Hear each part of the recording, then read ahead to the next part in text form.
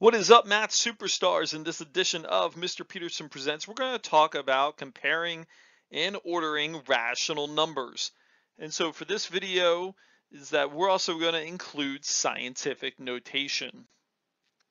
So in comparing and ordering, if we compare numbers that are written in scientific notation, here are some helpful hints.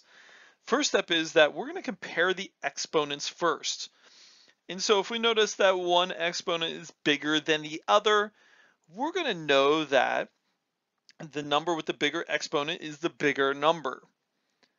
And if both exponents are the same, what we're going to do is we're going to go to step number 2, is that we're going to go ahead and compare the rational numbers.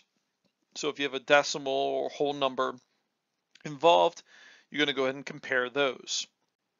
So let's take a look at a couple examples here. And so we have on the left-hand side here, we have 2 and 39 hundredths times 10 to the 9th power.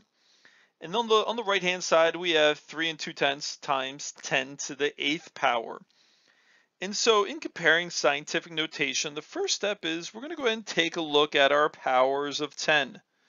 So in taking a look at our powers of 10, we notice that we have two different exponents here. We have 9 to the power of 10 and 8 to the power of 10. And since we're taking a look at exponents, we realize that 10 to the power 9 is obviously bigger.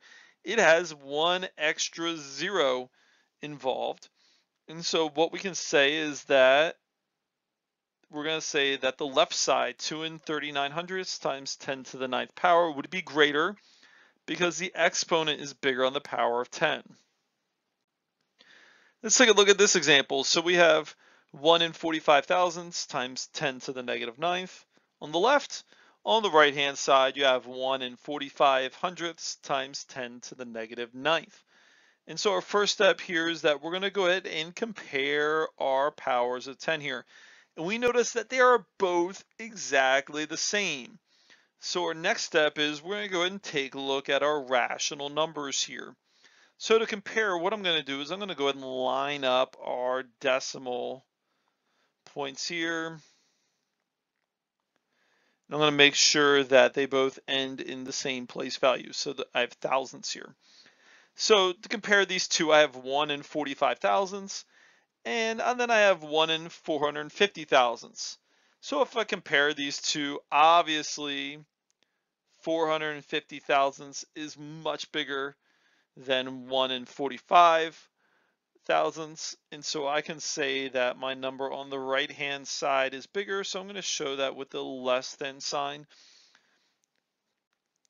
So now what happens if I'm going to order now numbers written in scientific notation. And so on the left hand side here in this left hand box, so you can see that it's going to be the same as when we go ahead and compare. And so you can see that what happens is you can compare the exponents between two numbers or three numbers or four numbers.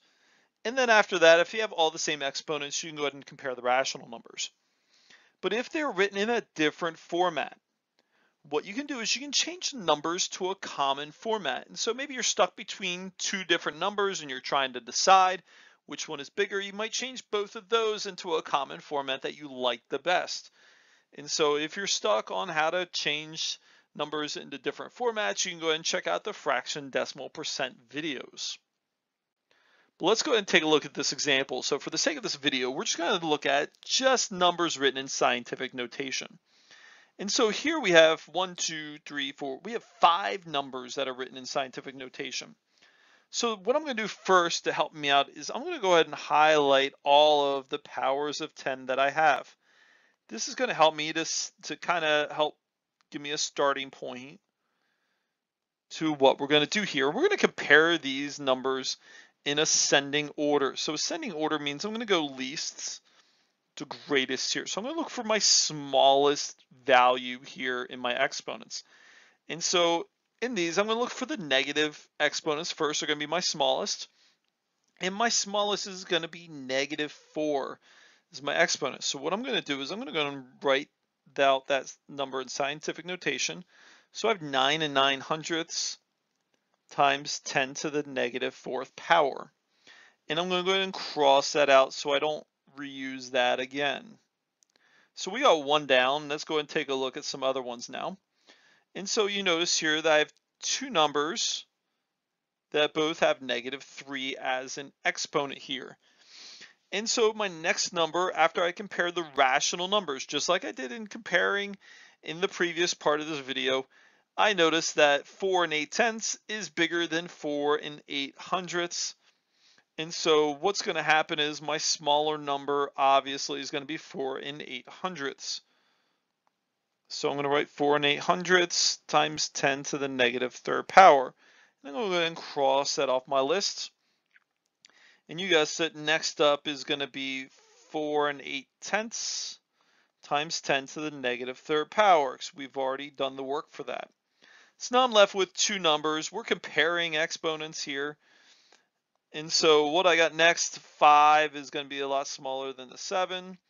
So my next number is going to be 2 6/10 times 10 to the 5th power.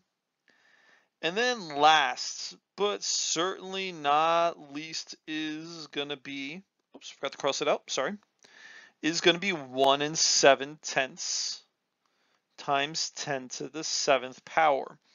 And so you can see here is that I ordered these least to greatest. So I compared my exponents, and then when I was stuck, I compared my rational numbers. And so you might see examples in the classwork where all of a sudden now you have fractions and decimals and in different formats along with scientific notation. Take your time. This one's going to take you a little bit of time where you change them into a common format. If you're stuck between 2 or 3, compare them and do your best.